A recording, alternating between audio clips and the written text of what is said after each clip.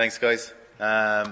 So today we're just going to look at a couple of things. So going to quick look at Nostra. The reason we're looking at Nostra is it's a typical IT services company, and we look at the type of progressions that's available inside an IT services company.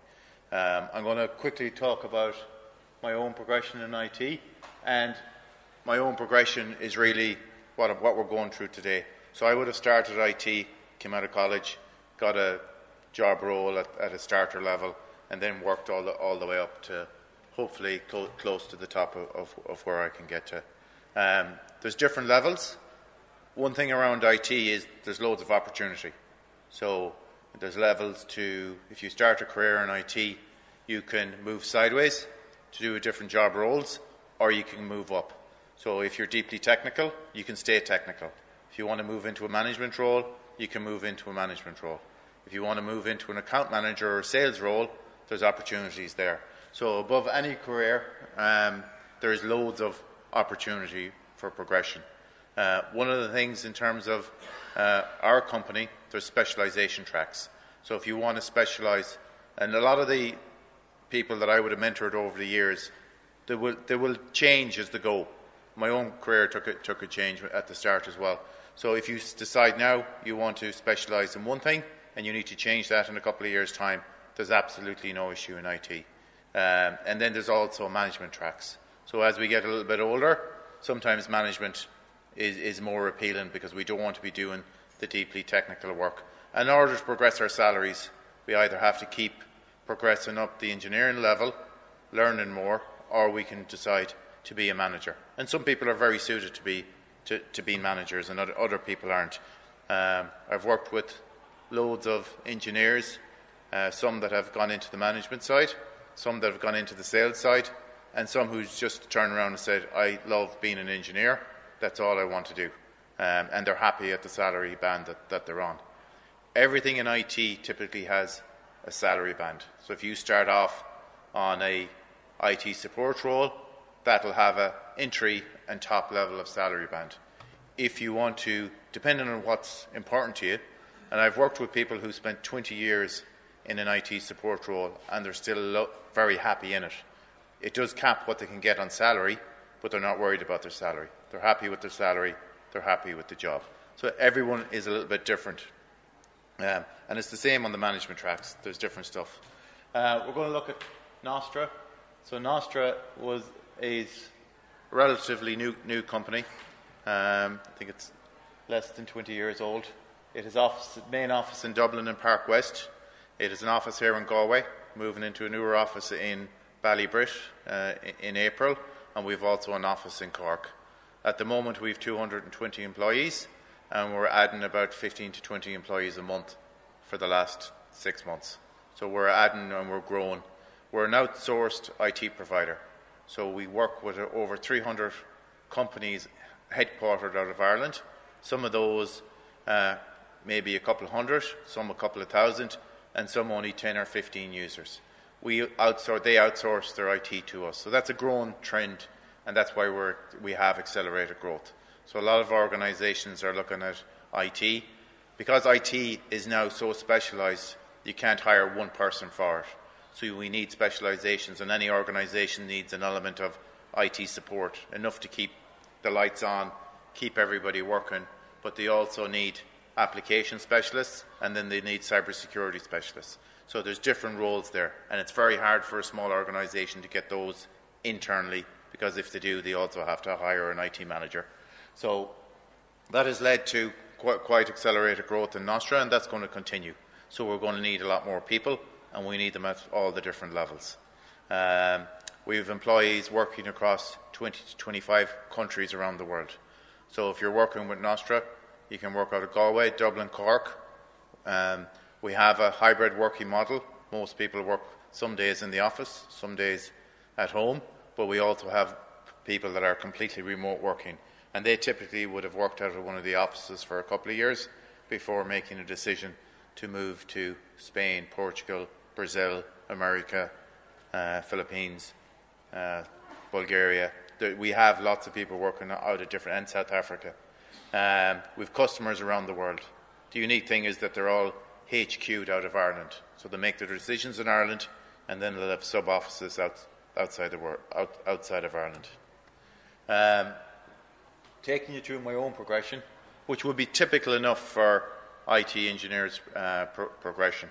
So I graduated in UIG in 1998. I took a job as a software developer in telecom and software. I stayed there for 1 year. I didn't particularly like software development. In fact, I didn't like all the documentation that went with development. So I wanted to go in to be a software developer. When I got into software development, I spent 80% of my time doing documentation, writing test cases, spend a lot more time doing documentation than I did development. I decided to see an opportunity to become an IT support role, so I took that role. Inside in that role, then I moved up from IT support level, the different levels. It was completely different back in 2000, 99, 2000. As an IT support engineer, I was out in a van. I was given training, you were given a van, and you were sent from site to site. Now, in terms of IT support for the first couple of levels, it's in the office, it's working remotely, the tools are completely different. But the progression plans really haven't changed. So IT support engineers typically go through a couple of different levels, and they're all learning levels. And then you become an IT infrastructure support engineer, which is servers, cloud, firewalls. So you're allowed to do deployments and a little bit more technical work. On each stages of those, so if you move from a level 1 to a level 2 to a level 3, it's more advanced, the salary rises, and one thing about IT, if you want to push it hard and you want to move towards those levels quickly, that's totally up to you. So your career in IT, in a progressive IT company, is totally up to you. So it may be different if you're an internal IT role, but any IT services company, you can move through those roles pretty quick, as long as you have the capacity to actually do the job. You have the certifications, so you will always be getting certified. So one of the things in IT is that you never stop learning. So as soon as you finish one certification, you're probably on to the next. So if you're in a level 1 support role, there's a list of certifications. If you want to move to level 2, you need to start working towards those, and also have the competency and have the ability to do everything that's required of a level 2. But it's very straightforward, and it's all set out. And then into level 3. Once you're a level 3 engineer, that's when things begin to open up a little bit more. There's project engineers out doing installations, and there's different levels in project engineers as well. So if we look at IT support engineers on 3 levels, there's kind of 3 levels of project engineers. And that's as far as you can get then, and you have to decide a specialisation. So if you become a project engineer in infrastructure, it is broad. So you have to start deciding if you're going to specialise. And there is a lot of specialisations, and I'll go through those in a few minutes. There's also a management track. If you get to your support, every support desk has a team lead, and it has a service desk manager. So there's different managers across the whole business. So if you're working in engineering and you decide, actually, I prefer doing people management, then there's the opportunity to do people management. So you don't have to, if you prefer working and mentoring people, and that's what lights you up, then there's opportunities for that as well. And we're all different, and we change as we go through our careers as well. So a lot of people that start off as engineers may end up on a management track, and there's different levels of manager. We also have managers and senior managers, departmental managers. Some of the specialisations then include cybersecurity. So there is specialisations around networking, specialisations around cybersecurity. In my own career, I've moved all the way through project engineers into a manager. I became a cybersecurity specialist, and now I'm security and compliance lead for that team in Nostra. So there is different levels. I could have chosen different paths. I could have chosen networking, could have chosen infrastructure, but I chose cybersecurity, and that has worked well for me so far. These are the support roles. We'll call them level 1 to level 3. Different organisation calls them types of different levels. A level 1 is a help desk role.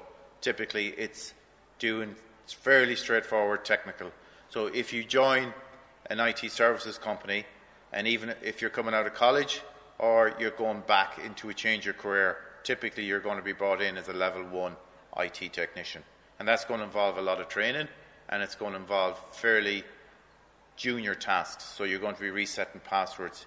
You might be moving people through groups. You have different tasks on firewalls, but they're fairly low impact tasks. They're high impact to the end user, but on the back end, you can't cause a lot of damage. You can't change too much. It's fairly regulated what you can actually change. There are level 1 and level 2 in particular are learning and growth roles. You're getting a broad view of all infrastructure, whether it's firewalls, switching, cloud, desktops, servers. There's a lot in there, and you're getting to look at all of that. By the time you become a level 3, you're actually beginning to be resolving an awful lot more issues. So you're fairly well qualified at that stage. So as you move from level 1 to level 3, there's significant increases in salary as well. Those roles typically may take about 2 years to move through, but you can be quicker or you can be slower. I've seen people sit at level 1 for 1 year and 5 years. Level 1 typically is a 1 to 2 year. Level 2, maybe another 1 to 2 years. Level 3, another 1 to 2 years. But you can easily be ready to progress into a specialisation role in IT within 5 years. And there will be 3 significant increases in salary in that. So it's totally back to yourselves or back to the people that's trying to do it. It's all about training, it's about commitment, and it's about learning. If you can decide on a specialisation early, then it's much easier from an IT career. So if you're going to choose that you want to be a manager after going through, you need the background of the level 1, level 2, level 3, so you have a good view of all the technology, and then you can interact. You've seen an awful lot of technology. Technology changes all the time, but if you did your level, you progressed through those levels even 10 years ago, it's very easy to actually catch up on the technology. At that point, you need to be making a decision. Do I want to be a people manager? Do I want to move to the next? Do I want to step up the ladder as a people manager? Do I want to be a specializations? Specializations can also include project management. So it doesn't have to be totally technical. You can decide if you're good at managing people and you like managing projects and you want to stay relatively technical, you can take a track around project management. You can take a specialization of networking. Networking is hugely important. This involves networks, firewalls, lots of technical installations, lots of technical support. As we move to cloud, networking, hugely important. So the big change for the last couple of years and for the next couple of years is not a lot of infrastructure on-premise, moving away from servers being installed on customer sites, everything moving to cloud. Cloud is in Microsoft, it's in Amazon, and there's different levels of cloud. But networking is hugely important. Server infrastructure will always be there, whether it's moving towards cloud, and it's predominantly will be cloud going forward, but there's, whether it's on cloud or on premise, still needs to be set up, still needs to support it. So there's a whole infrastructure support there as well. Then there's cybersecurity. It's growing fast, and it's going to be there for the next long time. So that's a specialization in itself.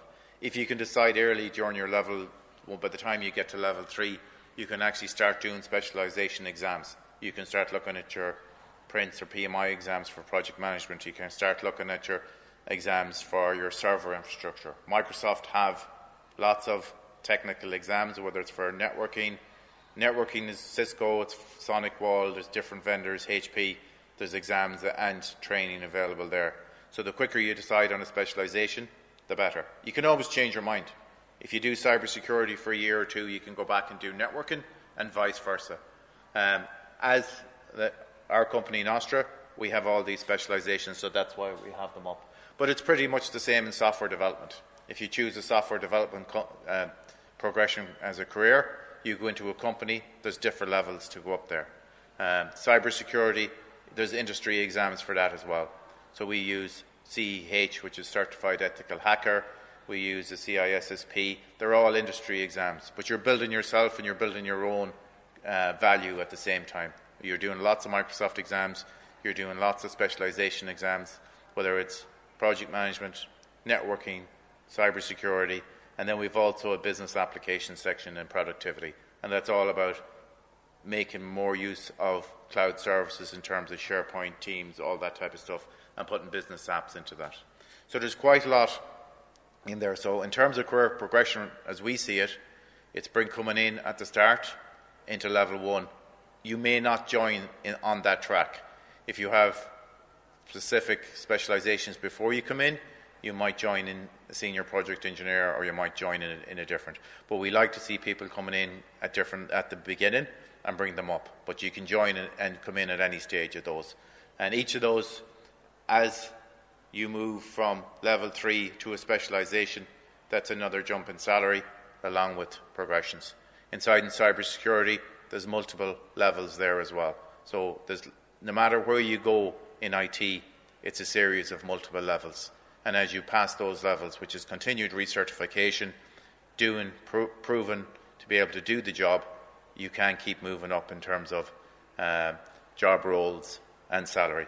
So as I said earlier on, different people will actually get to a stage where they'll love the role they're in, and they might stay there for a lot longer than what they would have planned to stay as well. On the other side, we have account management. And I've worked with people and continue to work with people at stages of their career. They'll actually decide they don't want to be technical anymore, that they actually like dealing with the customer. So you can spend, and some of our engineers have spent 10 years being technical and have decided to move into account manager role. So they become technical advisors, technical account managers, and sometimes pre-sales. So they'll go into a customer, they'll advise them what they should have from a technical point of view, and they'll work and make sure that they don't do the installations anymore. Sometimes they may not even do the advice anymore, but they'll make sure the solution is put in for the customer and the customer is happy. And at the back of that, then we have sales administrators. So and we have people that will come into the business just as has been on the administrative side, and they become sales administrators or different levels of administrators across the business. Account management as well is a little bit different. So it's based on salary plus commission, where an engineer is based on the different levels. But in terms of account management, there's also sales leaders as well. In terms of management, if we decide we got to level 3, or we could change track at any time. So if we're an engineer that has done 10 years or 15 years or even 20 years on the technical side, and they want to be people managers, and not everybody makes a good people manager. So some people will actually stay as engineers all their life, and that's what they want to do. They want to be managed themselves, but they don't want to manage other people. There's a joke in IT that says, if you want to break a good engineer, you make him a manager. So and that's how you break a good engineer in IT typically. So you give them a management role, and it's totally different. So we have, and we'll always have, people who just want to be good engineers, get to the top of their specialization, and maybe move specializations and stay there, and never want to be on the management side.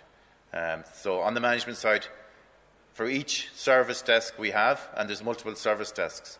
So Nostra as a company supports 350 customers, and that's broken down into multiple service desks, and there's multiple service desk managers. So as a level 3 engineer, you can make a move into being a service desk manager. You can become a technical team leader. You can become a project manager, department leads, and also senior department managers. So there is progression into the management side. So there's probably a level where you get to on your specialization, and then your salary may be capped at that level. So if one thing, when you stop learning and you stop specializing in IT, you probably will hit a salary ceiling. But there is plenty of opportunity then to move to the management side and actually change your tact on that side as well. So that's all the slides I have for you guys. I was hoping to take on some questions as well. Is there anything in there that you might have questions about? Perfect. Any questions, folks, for Gary? Gary, is it easy to, say, transfer from any other industry into IT, or is it something you think you have to have a natural knack for? It's easy to transfer. So we have on one of our senior engineers, I'll go through some of our most senior engineers. One was a butcher, one was an electrician. Actually, two of them were electricians. So you don't have to start off a career in IT. Some of the people that we see that are really, really good engineers are people that might have had a customer service background as well. So they would have been dealing with customers. The electrician would have had a more technical background, but the butcher would have dealt with people on a daily basis. They went back and they retrained. So anybody can retrain. One of the things with IT, there's loads of training. There's online training. There's loads of degree courses online, degree courses at night, at the weekends. It's probably one of the only careers where you can actually get more training than you can actually take. So, and then if you want to do a specialisation, there's loads of training available to you as well. So there is tons of training, and it's kind of, if you're motivated, and I know people have different stages in life as well. So you'll go through a stage in life where you're learning a lot. Then you might say, okay, the kids come along, everything is busy. You might stick in a particular job function for more than what you had planned because everything outside the job was busier. But then you'll go back into it again and move up a couple of levels. But there's lots of people that actually change. And we've had some of the conversations we've had at the stand today was people looking to change. They might have said, I've been an engineer, not an IT engineer for the last 10 years. Now I'm looking to change. And we bring in people at that level because we can retrain them. We're working with programs with some of the colleges in order to put people through a specific IT certification that's for the managed services business that we do or outsourced IT business that we do. So there's absolutely, it's good, change is good, so it's no harm to change your career. Very true, very true. Now, when it also comes to, say, retraining, are we looking at, years to qualify at the very end, or...? No, it's typically done in stages, so you can get a certificate within a year. You can do a diploma, you can do a degree. I went back during COVID, I did a master's in the evenings over 2 years. So it's not, there's loads of content there, whatever you want to do. And there's industry certification as well. So one of the things with the IT industry is we have partners we work with, the likes of Microsoft, the likes of SonicWall, the likes of HP. They all have industry certification. Those courses can be like 2 or 3 days long, plus a significant certification that might take you a couple of weeks to do. So you can layer your CV in industry certification as well. It doesn't have to be academic. So it's probably one of the areas where we don't have to be totally focused on academia. So if you come out, and we're looking at bringing people straight from secondary school. So and I know some of the bigger technology companies in Ireland have actually a track now where they're taking people straight from secondary school into the technology companies, and they're bypassing the academic route.